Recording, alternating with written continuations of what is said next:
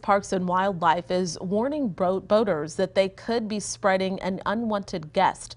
KXAN's Blake Devine shares how you can help keep those invasive species out of our lakes.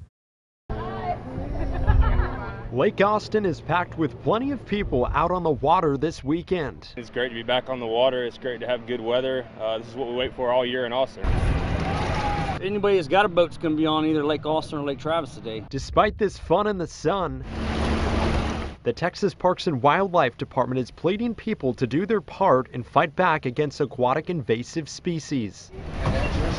This includes zebra mussels and giant salvinia, a free-floating aquatic fern, both of which threaten lakes, damage boats, and make swimming quite uncomfortable. If Texas Parks and Wildlife lets us know that it exists and it's a problem, I definitely don't want to be part of spreading it. On top of the harm these aquatic invasive species cause on the water, they can also cause legal trouble, as the transportation of these mussels can result in a fine of up to $500. I'm fully aware of the fine. That's why it's important to pull your plug. You pull your plug as soon as you're out of the water and make sure that all the water that's in your boat, stays right here on the ramp. The solution?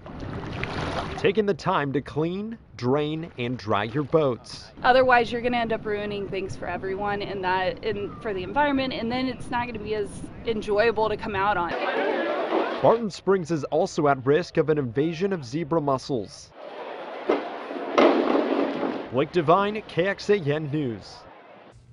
All right, I think we wish we were out there, yeah, right? That water looks amazing. Yes, it does, and we needed it for a hot day like this. Yeah, Lake Travis water temperatures, by the way, 79 degrees right now. So okay. That's reasonably comfortable when you're in the 90s. It'll cool you off. Let's take out to Llano in the hill country here.